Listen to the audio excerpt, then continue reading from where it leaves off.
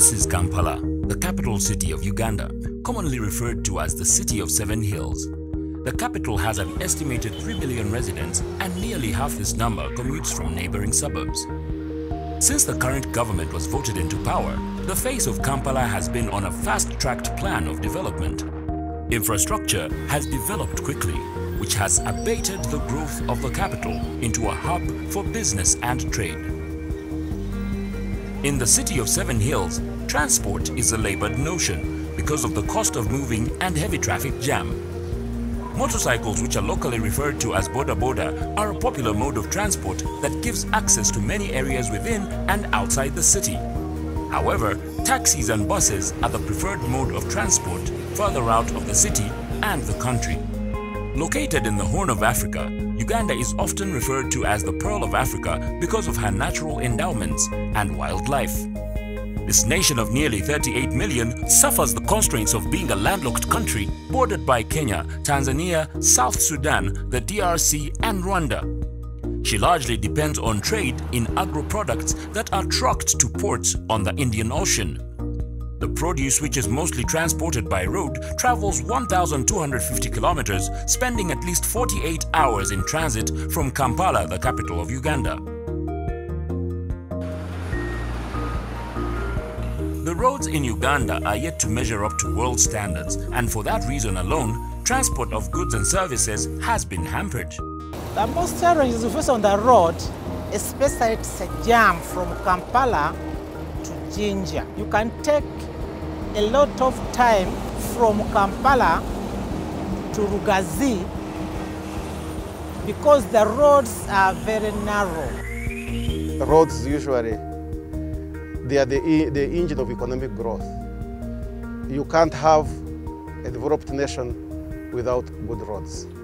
The number of cars on the roads is overwhelming and is still growing. The country's GDP has suffered tumultuous shake-ups over the years, but according to the country's central bank, in 2014, it stabilized at a growth rate of 4.5% and a GDP of $25 billion per annum. Because of the economic growth, vehicle numbers have dramatically gone up, and the economy is forecast to grow further.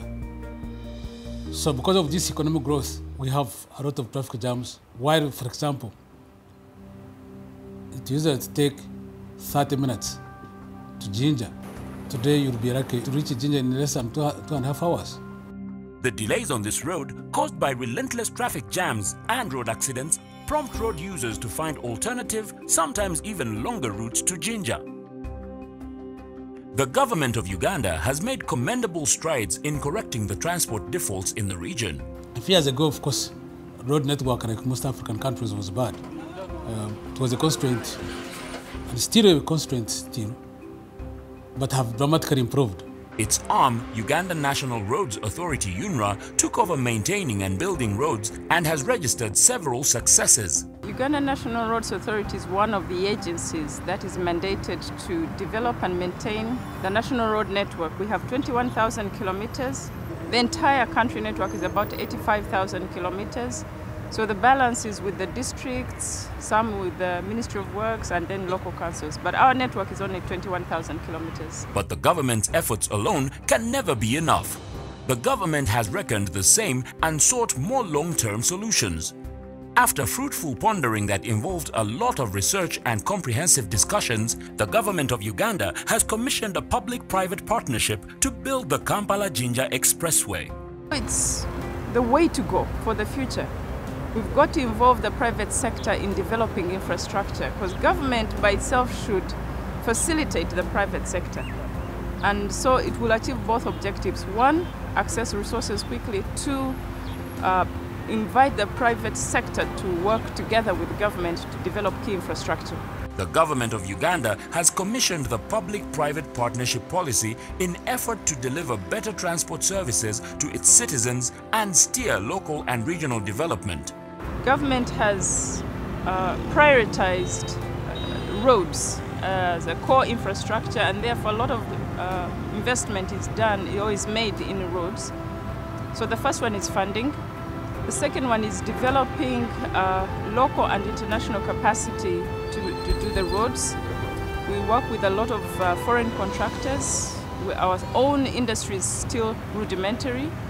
But even within the UNRA, we are doing a lot of initiatives, including capacity building.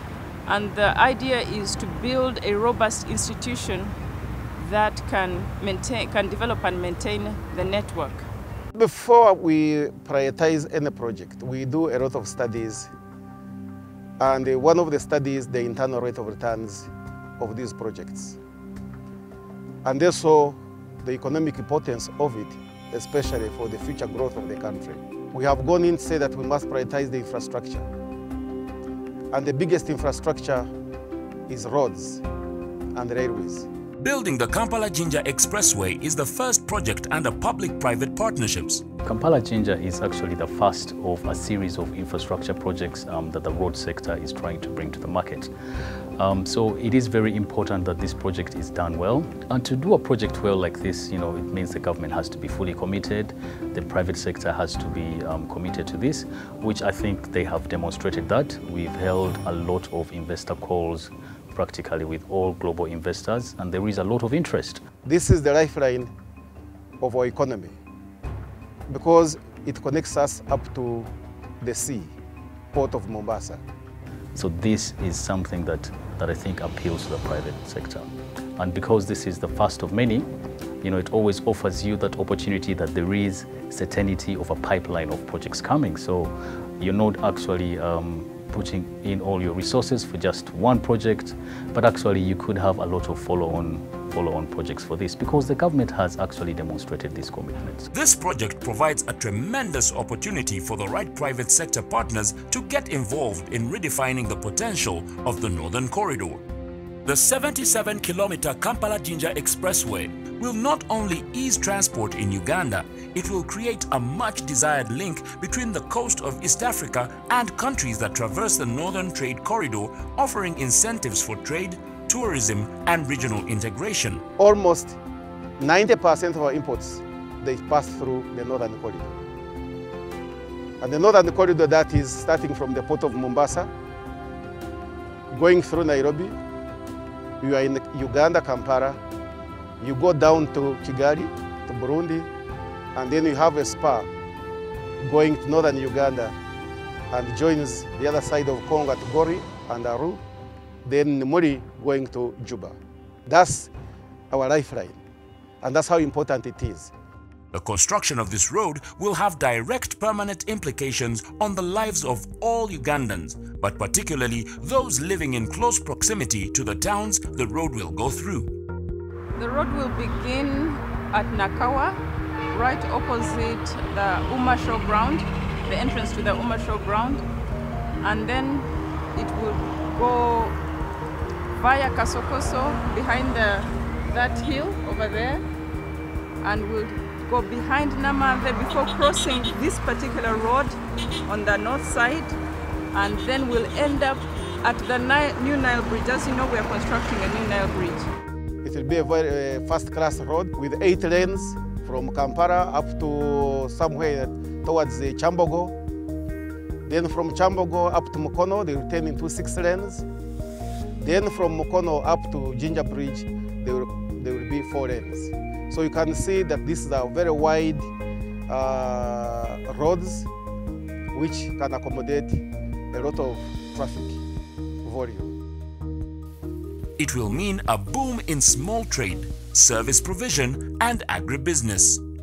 The road will provide a less congested channel or transit option for those who seek to reduce travel time and costs. Even those areas which they used to think that the internal rate of return is too low, when we put a tarmac road, which I can say may be a political road, it has stimulated the economic growth.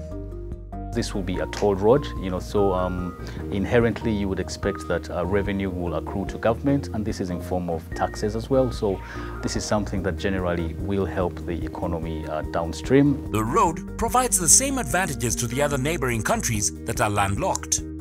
It's an international highway. It's part of the Northern Corridor road. So everybody will definitely benefit from having the Jinja Expressway.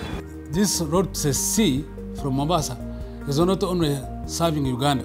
It serves Eastern Congo, it serves Rwanda and Burundi, Western Tanzania, Southern Sudan, nowadays Central Africa. So it's key to economic growth of this region. The success of the Kampala-Jinja Expressway will mean the same for similar projects that will soon follow after its completion. Using the same model, we'll be doing the Kampala-Mpigi Expressway, the Kampala-Bombo Expressway, and then the Kampala Outer Belt. And we want to be able to open a ring road around Kampala to create, to remove traffic from the center so that people can use the outer belt. This country has been experiencing economic growth faster than the planners. And time has come, the planners have to catch up with economic growth. Therefore, my appeal is the private sector to partner with the government and put up this infrastructure. My appeal to Ugandans is to own the asset and their investment, because this is everybody's investment. This is as much as the business that you do. This is your business, this is your infrastructure. So everyone should actually own a piece of Kampala-Jinja Expressway. We'll be obliged to maintain this road to a particular standard. The traveling public can expect to have a road that will always be able to provide a level of service that is expected of an expressway. So no potholes, no rutting. When their vehicle breakdowns, we would expect that to be cleared fairly quickly. So all these benefits really will bring a lot of very tangible and visible benefits to the traveling public. The success of this project has nearly been written by the will of the government, but getting the right investors on board will in fact guarantee its success. UNRA is seeking to invite bids from the private sector to design, build, finance, operate and transfer a limited access tolled expressway with a design speed of up to 120 kilometers per hour between Kampala and Jinja. This project is the first of its kind in Uganda. Partners with government will not only reap big, but shape the history of this great land.